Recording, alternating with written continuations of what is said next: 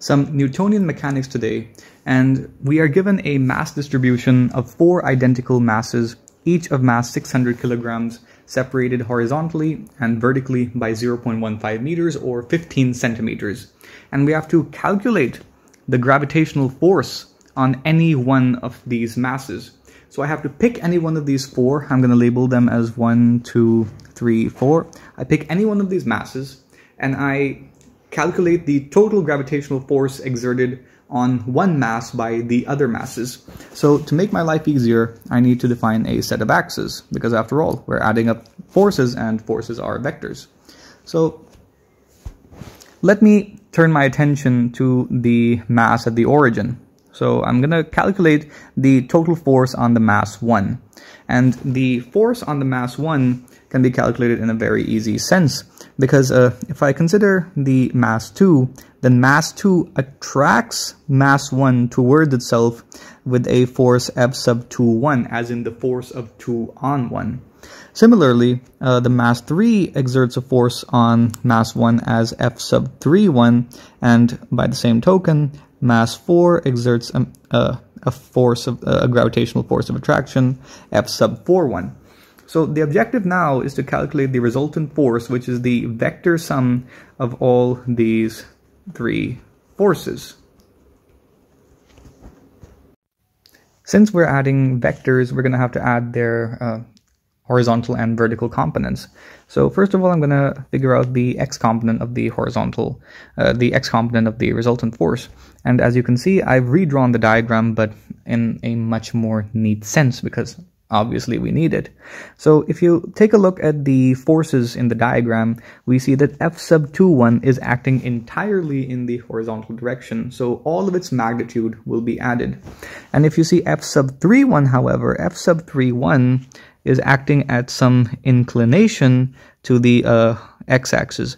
So we're going to need its horizontal component, F sub 3 1 sub x, and obviously later we're going to need its vertical component, F sub 3 1 y. And I'm going to consider this acute angle in the little force triangle that I've made. So if you look at our diagram, we remembered that the distances were 0.15 meters, correct?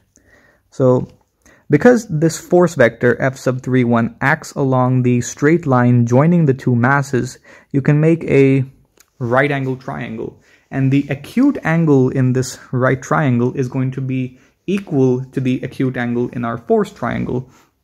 So if this is alpha, then this is alpha 2. So I can use trigonometry to figure out the horizontal and vertical components. So first of all, I want to know this angle. Now one side is 0.15 and the other side is 0.15. 0.15 squared plus 0.15 squared. You take the square root and you get 0.21. Yeah, so 0.21. The length of this hypotenuse is 0.21 meters. So if you want the horizontal component, we see the horizontal component is the base of this triangle. And what trigonometric ratio do you need when you want the base of a triangle? Well, you just need the cosine ratio, correct? So cosine of alpha equals F sub 3 1 sub x divided by F sub 3 1. So you get the idea. This implies that F sub 3 1 x equals F sub 3 1 times the cosine of the angle alpha, and the cosine of alpha is just the base divided by the hypotenuse, right? So that's 0.15, the base divided by the hypotenuse of 0.21. So the x component of the resultant force is F sub 2 1 plus F sub 3 1 times 0.15 divided by 0.21. And of course, if you look at F sub 4 1, it's a force completely in the vertical direction, so it has 0 horizontal component. Now to plug in the values and get some numbers in. So F sub 2 1, it's a gravitational force, right? So it's going to be equal to the constant g times the product of masses. Now the masses are 600 kilograms each. You know what? I'm just going to leave the masses as m times m, which is m squared. And I'm just going to use the distances. It's handy having a constant factored out at the end. So the distance between 1 and 2 was 0.15, right? So 0.15 squared. And f sub 3 1 equaled, again, gm squared divided by 0.21 squared times that 0.15 by 0.21 factor. So I can actually factor out gm squared and then just add up the other terms left.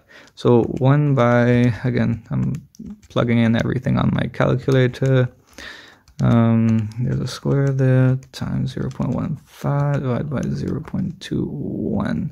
So that's going to be equal to 60.64. So that is the X force. Almost all of it anyway. We didn't multiply by gm squared, but that's the X force in terms of gm squared. Now to calculate the Y component of the resultant. So I have a habit of calling them X force and Y force. I don't know why, it just stuck with me throughout my teaching career. Anyway, so the Y component of the resultant, which I also call the Y force, again, look at your diagram first. So sorry about that. Take a look at our diagram. We see that f sub 2,1 is completely in the horizontal sense, but we will need all of f sub 4,1, and we need f sub 3,1 y component. So f sub 3,1 sub y equals the force f sub 3,1 times the sine of alpha, and the sine of alpha is going to be 0.15 divided by 0.21. So the y force is going to be f sub 4,1 plus f sub 3,1 times the sine ratio, which was 0.15 by 0.21. And once again, plugging in the values as before, the f sub 3,1 thing is the same as before. And this is gm squared by 0.15 squared. You know what? It's going to be exactly the same. It's going to be exactly the same as the total X force. So y equals gm squared by 6 times 60.64 as well. And now you have all the required ingredients for your resultant force vector. So that is x cap plus y cap, and you just have to plug in the values of x and y that you've just calculated.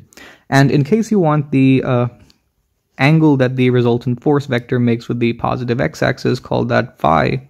So in case you want this angle, then phi can be found by the inverse tangent of the y component by the x component, and they're both equal, so you're going to get pi by 4 radians anyway, or 45 degrees. So I hope you found the video useful. Be sure to like and subscribe, and thank you. See you next time.